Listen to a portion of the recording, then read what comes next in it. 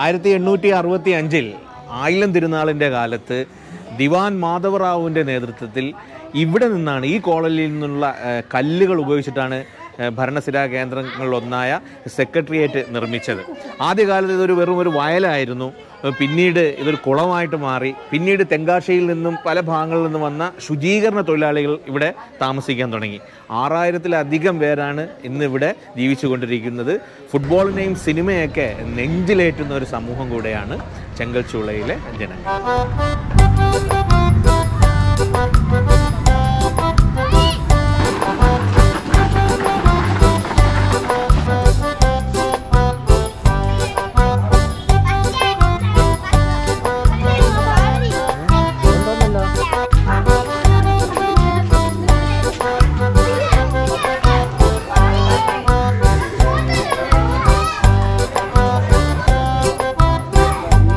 പിള്ളേർക്ക് വേണ്ടി ഒരു വിമൻസിൻ്റെ ഒരു ഇതാണ് തുടങ്ങിയത്.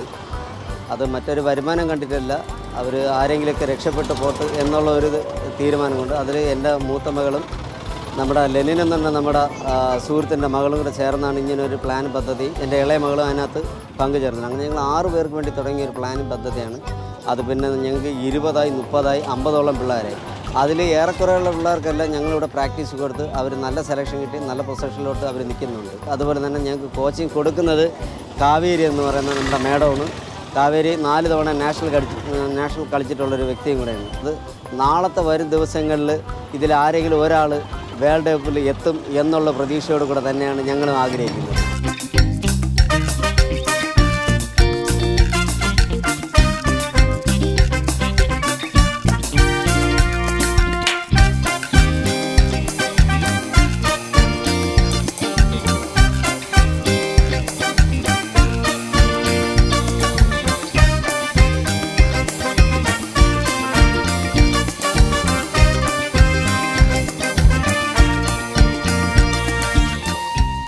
തലസ്ഥാന നഗരിയിലെ ചെങ്കൽച്ചൂള കോളനി മുഴുവൻ ഫുട്ബോൾ മയമാണ്. പ്രത്യേകിച്ച് അർജൻറ്റീനയും ബ്രസീലും പോർച്ചുഗലും ഉൾപ്പെടെ ഒരുപാട് ടീമിൻ്റെ ആരാധകർ ഇവിടെ ഉണ്ട്.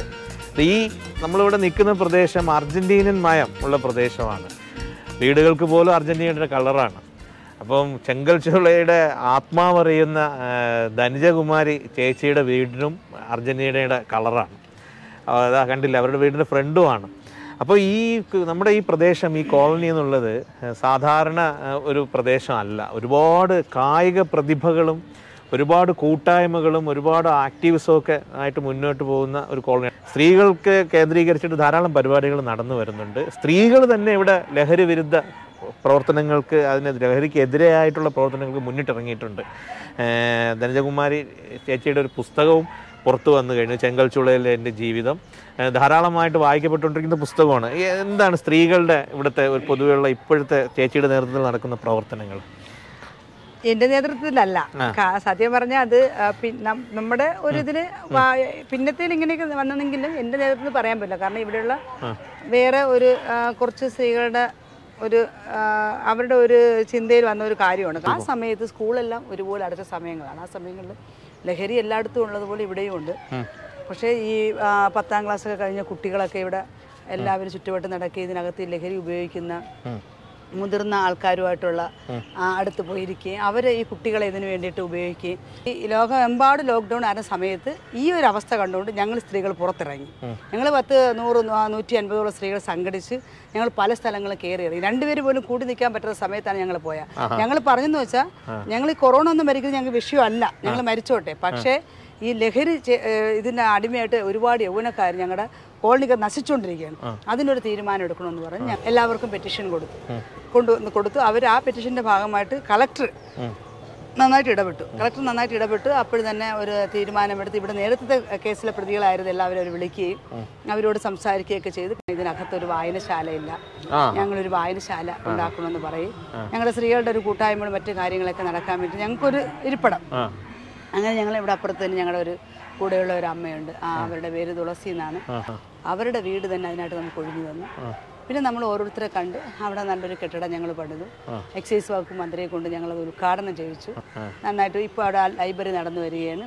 മെഡിക്കൽ ക്യാമ്പുകൾ, ലൈബ്രറികൾ, കോളനിയിലെ ഏത് ആവശ്യവും ഇപ്പോൾ ആ ഒരു സംഘടന മുഖാന്തരം ഞങ്ങൾ ചെയ്തു വരുന്നുണ്ട്. ചെങ്കൽച്ചൂളയുടെ ചരിത്രത്തിലെ തന്നെ ആദ്യത്തെ ഡോക്ടറാണ് ഡോക്ടർ സുരഭി.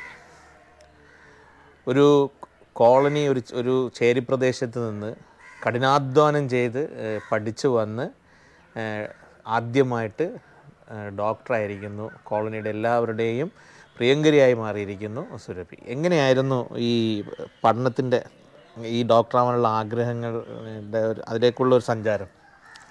ചെറുതിലെ മുതലേ ഡോക്ടർ ആവണമെന്ന് ആഗ്രഹം ഉണ്ടായിരുന്നു. നമ്മൾ പഠിച്ചു വരുമ്പോൾ തന്നെ വീട്ടുകാർ നമ്മളെ പഠിപ്പിക്കാനുള്ള അവരുടെ ആ ഒരു സീരിയസ്നെസ് ഒക്കെ കാണുമ്പോൾ പണ്ട് മുതലേ പഠിച്ച് നല്ലൊരു ജോലി അച്ഛൻ എപ്പോഴും സ്വന്തം കാലിൽ നിൽക്കുന്ന ഒരു ജോലി വാങ്ങിക്കണം എന്നുള്ളത് എപ്പോഴും പറയുമായിരുന്നു. അവിടെ ഈ ചെറുപ്പകാലത്ത് ഇപ്പോഴും കോളനിയിൽ പല മേഖലകളിലും കഴിവ് തെളിയിച്ചുകൊണ്ടിരിക്കുന്ന ഒരുപാട് പേരുണ്ട്. ഈ പഠന അന്തരീക്ഷവും കോളനിയിൽ ഒരുപാട് മറ്റു പ്രദേശങ്ങളെ അപേക്ഷിച്ച് മെച്ചപ്പെട്ടിട്ടുണ്ട്. അപ്പം ഈ മെഡിക്കൽ വിദ്യാഭ്യാസ രംഗത്ത് ഇനിയും അവിടെ ഒരുപാട് പേര് ഉയർന്നു വരണമല്ലോ. അവർക്ക് നൽകാനുള്ള ഒരു ഇതെന്താ ഉപദേശം? എന്താ പറയുക, ഇപ്പം നമ്മുടെ കോളനിക്കകത്ത് തന്നെ ഒരുപാട് പേര് അസുഖം കാരണം ഒരുപാട് മെഡിക്കൽ കണ്ടീഷൻസ് നേരിടുന്നവരും അല്ലെങ്കിൽ സാമ്പത്തികമായിട്ട് വലിയ ട്രീറ്റ്മെൻറ്റിനൊന്നും പോകാൻ പറ്റാത്തവരുണ്ട്. അപ്പം നമ്മളെ കൊണ്ട് അവിടെ നമുക്ക് പഠിച്ച എന്തെങ്കിലും ഒരു മെഡിക്കൽ ഫീൽഡിൽ എന്തെങ്കിലും നമുക്ക് സർവീസ് ചെയ്യാൻ പറ്റിയ, എന്നാൽ നമ്മുടെ നാട്ടുകാർക്ക് വേണ്ടി എന്തെങ്കിലും ചെയ്യാൻ പറ്റിയ, അത് തന്നെ ആയിരിക്കും ഏറ്റവും നല്ല കാര്യം. കാരണം ഇപ്പോൾ ഞാനിപ്പം ഡെൻറ്റിസ്റ്റാണ്, BDS ഡോക്ടറുണ്ട്, നഴ്സുമാർ അവിടെ ഉണ്ട്, ഇനി MBBS ഡോക്ടേഴ്സ് എല്ലാവരും വരട്ടെ ആഗ്രഹിക്കുന്നു. അവരെല്ലാവരും പഠിച്ചു വരണം.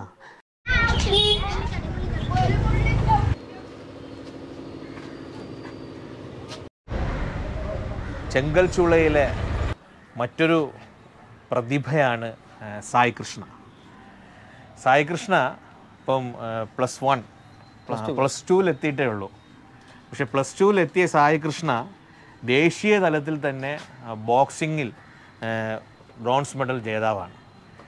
ഹരിയാനയിൽ നടന്ന നാഷണൽ ബോക്സിംഗ് ചാമ്പ്യൻഷിപ്പിലെ ബ്രോൺസ് മെഡൽ ജേതാവും. അതുമാത്രമല്ല, ഈ വർഷം കേരള യൂത്ത് വിങ് ബോക്സിങ്ങിൽ സ്വർണ്ണ മെഡൽ ജേതാവ് കൂടെയാണ് സായി കൃഷ്ണ. സായി കൃഷ്ണ ശരിക്കും പറഞ്ഞാൽ ചെങ്കൽച്ചൂളയുടെ മുത്താണ്. ചെങ്കൽച്ചൂളയിലെ വലിയൊരു പ്രതിഭയായി വളർന്നുകൊണ്ടിരിക്കുന്ന കായിക താരം കൂടെയാണ്. ഇവിടെ ഈ കോളനിയിലെ ഈ സ്പോർട്സ് മേഖലയിൽ പല കഴിവുകളുള്ളവരുണ്ട്. ആർട്സ് മേഖലയിലൊക്കെ ഇപ്പോൾ ഫുട്ബോൾ ഇഷ്ടപ്പെടുന്നവരുണ്ട്, ക്രിക്കറ്റ് ഇഷ്ടപ്പെടുന്നവരുണ്ട്, ഇല്ലേ? ബോക്സിങ്ങിന് കൂടുള്ള ഈ താല്പര്യം എങ്ങനെ വന്നു? അത് ഏത് പ്രായം മുതലാണ് കൂടുതൽ താല്പര്യം വന്നത്? എൻ്റെ 3ാം ക്ലാസ്സിൽ പഠിക്കുന്നതാണ്. ബോക്സിംഗ് കാണുമായിരുന്നോ TV-യിൽ? എൻ്റെ ഇവിടെ ഒരു ചേട്ടൻ ഉണ്ടായിരുന്നു. ചേട്ടൻ ഇപ്പോൾ ആർമിയിലാണ്. പിന്നെ ആദ്യമായിട്ട് ബോക്സിംഗ് കൊണ്ടുവന്നതാണ്. അങ്ങനെ ചേട്ടൻ. പിന്നെ ഇതിന്റെ പരിശീലനത്തിനൊക്കെ പോയി തുടങ്ങിയത് 3ാം ക്ലാസ് തൊട്ടാണ്. 3ാം ക്ലാസ് തൊട്ട് പരിശീലനത്തിന് പോയി തുടങ്ങി. അന്ന് മുതൽ പോയി തുടങ്ങി. യൂണിവേഴ്സിറ്റി സ്റ്റേഡിയത്തിൽ പോയി തുടങ്ങി.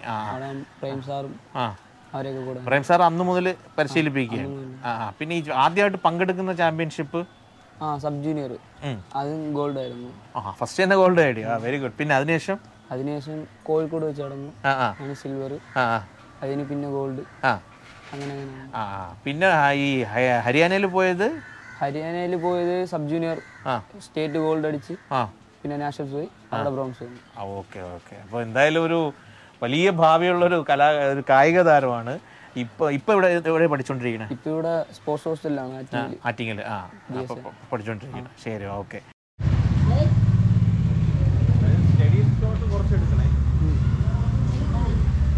നിരവധി കലാകാരന്മാരുടെ നാട് കൂടിയാണ് നമ്മുടെ ചെങ്കൽച്ചൂള.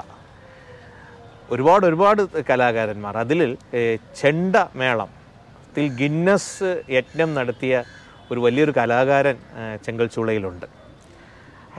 അദ്ദേഹം ഈ അടുത്ത് ദേശീയ നാഷണൽ ലെവലിൽ തന്നെ അംബേദ്കർ അവാർഡ് അദ്ദേഹം നേടിയിരുന്നു.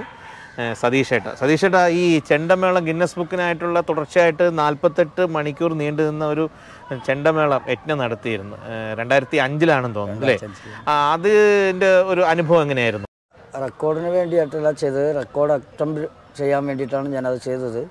അതായത് നമ്മുടെ നാട്ടിൽ, അതായത് ഒരു കോളനി പ്രദേശത്ത് കിടക്കുന്ന ഞാൻ ചെണ്ടമേളം ചെയ്ത് ജീവിക്കണം എന്നുള്ളൊരാഗ്രഹം കൊണ്ടാണ് അത് ചെയ്തത്. അതായത് ചെണ്ടമേളം ചെയ്യുമ്പോഴത്തേക്ക് നമുക്കൊരു പേര് വേണം. ആ പേരുണ്ടാക്കാൻ വേണ്ടിയിട്ട് മാത്രം. പാരമ്പര്യമായിട്ട് ചെണ്ട പഠിച്ചതും ഒക്കെ എങ്ങനെയായിരുന്നു? അതിന് ചെണ്ടയിലോട്ട് പാരമ്പര്യമായിട്ട് വീട്ടില് കൂട്ടുകാരല്ല, എന്നാൽ ഞാൻ വീട്ടിലെല്ലാവരും കലാകാരാണ്. എൻ്റെ അമ്മാവൻ ഉൾപ്പെടെ എല്ലാവരും കലാകാരാണ്. പക്ഷേ അതിൽ ഇങ്ങനെ ഈ ഒരു കല ഫീൽഡിൽ ഇങ്ങനെ മുതിർന്ന് ആരും വന്നിട്ടില്ല. എൻ്റെ ഉപജീവന മാർഗത്തിന് വേണ്ടിയിട്ടാണ് ഞാൻ ഈ 48 മണിക്കൂർ ഇങ്ങനെ കൊട്ടി നോക്കാമെന്ന് ആലോചിച്ചത്. പക്ഷെ ഞാൻ ചെയ്ത ഒരു വ്യത്യസ്തമായ പ്രോഗ്രാം എന്ന് പറഞ്ഞാൽ ചെണ്ടമേളം ഒറ്റയ്ക്കാണ് അവതരിപ്പിച്ചത്. അതാണ് എനിക്കൊരു വിജയം ഉണ്ടായത്. ചെണ്ടമേളം ഞാൻ ഒറ്റയ്ക്കാണ്, ഏകാംഗ പ്രകടനമായിരുന്നു. അതെ. മലയാള സിനിമയിലെ ഒരു മെഗാസ്റ്റാറിൻ്റെ ജന്മദേശം കൂടിയാണ് തിരുവനന്തപുരം. പ്രത്യേകിച്ച് തിരുവനന്തപുരം നഗരമധ്യത്തിൽ പൂജപ്പുര മോഹൻലാലിൻ്റെ.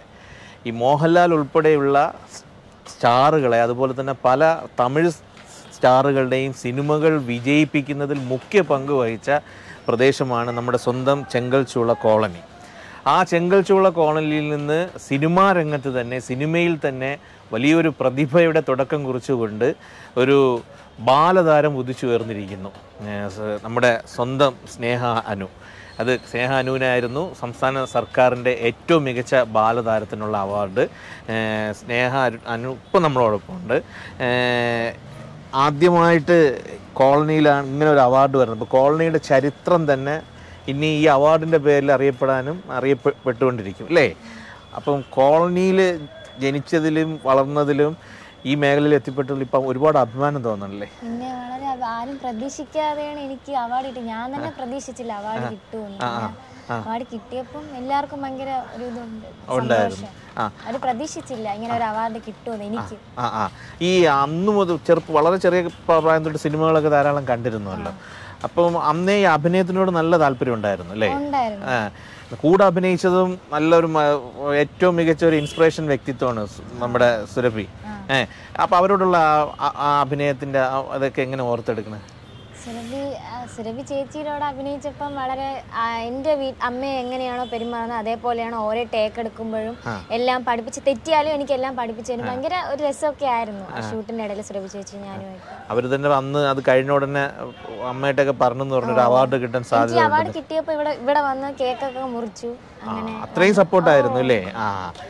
ഇനിയും ഒരുപാട് സിനിമകളിലൂടെ മുഖ്യധാരയിൽ വരണം എന്നാണ് ഞങ്ങളുടെയൊക്കെ പ്രാർത്ഥന. ഇപ്പം ഇവിടെ മുഴുവൻ ഫുട്ബോൾ മയമാണല്ലോ. ഫുട്ബോൾ ചെറുപ്പത്തിൽ കാണലുണ്ടോ? ഇല്ല, എനിക്ക് ബ്രസീലിനോട് ഭയങ്കര ഇഷ്ടമാണ്. ബ്രസീൽ ഫാൻസ് ആണ്. അപ്പോൾ ബ്രസീൽ ഏതെങ്കിലും കളിക്കാരനോട് പ്രത്യേകം താല്പര്യമുണ്ടോ? എല്ലാവർക്കും നെയ്മറൊക്കെ ആണല്ലോ. നെയ്മർ തന്നെയാണ്. ശരി.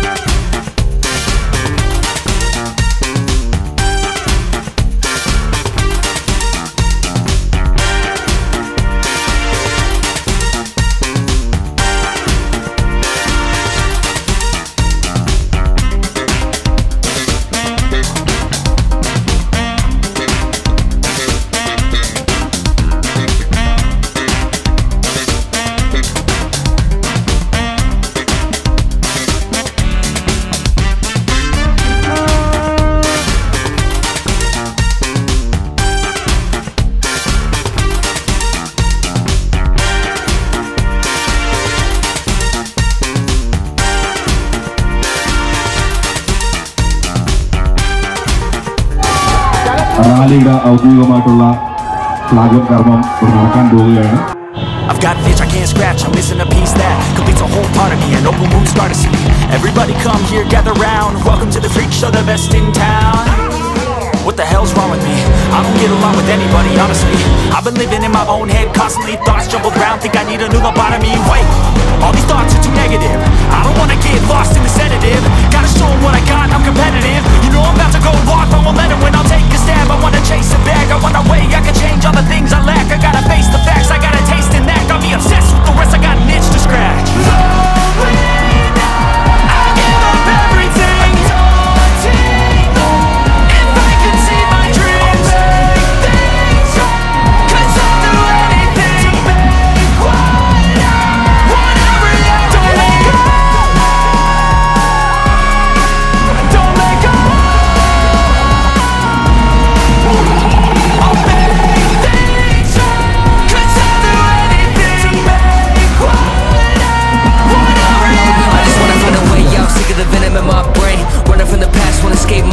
just wanna be a better person. I deserve this, I just wanna break these chains. Always asking for greatness, true to myself, I never fake it. Seen too many ones that are so they get famous, and when I say the truth, most really can't take it. In spite of everything I've been through, I'ma make it. Fake friends